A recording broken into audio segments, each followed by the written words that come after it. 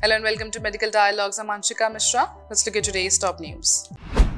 Dr. Rajendra Prasad Medical College achieves landmark kidney transplant surgery. Dr. Rajendra Prasad Medical College, Tanda has marked a significant milestone by successfully conducting its first kidney transplant, symbolizing a new era in its healthcare achievements.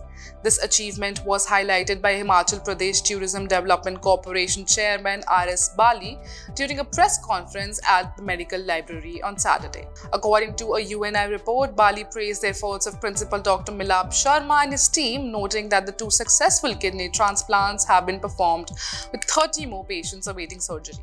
This advancement will alleviate the need for patients to travel to distant facilities like PGI and AIIMS, saving their time and money. The service is offered free of charge under Himcare and Ayushman schemes.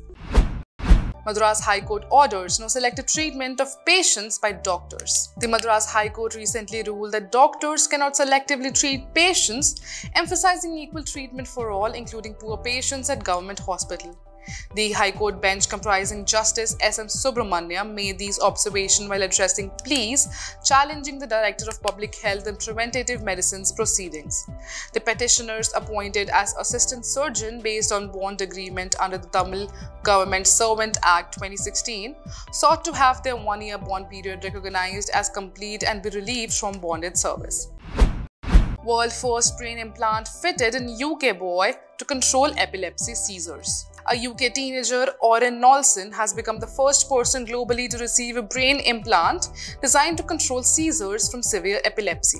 The neurostimulator placed under his skull sends electrical signal deep into his brain, reducing his daytime seizures by 80%. Oren, 13, who resides in Somerset, suffers from Lennox-Gastaut syndrome, a severe treatment-resistant form of epilepsy that began when he was 3. Prior to the implant, he experienced daily seizures, sometimes hundreds, often losing consciousness and requiring resuscitation, necessitating constant care due to the high risk of sudden, unexpected death in epilepsy. Patient dies of postpartum hemorrhage after delivery by a BAMS doctor at Patiala nursing home.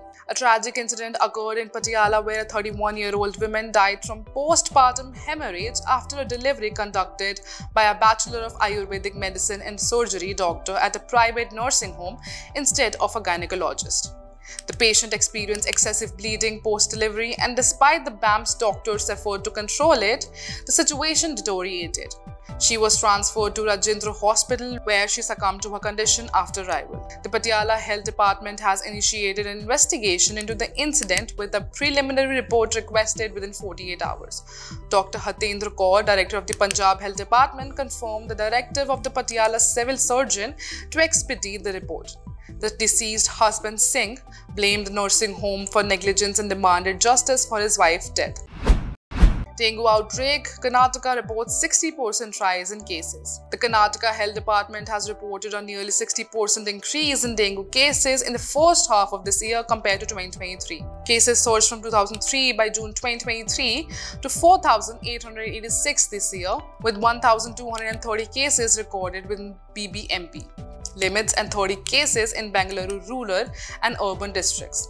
Healthcare Commissioner Randeep D highlighted efforts to improve the surveillance by deploying health staff to towns bi-monthly to reduce infection rates and educate the public. Thank you for watching. Stay tuned to Medical Dialogues for more updates. Never miss a medical update from Medical Dialogues. Like, subscribe, and press the bell icon.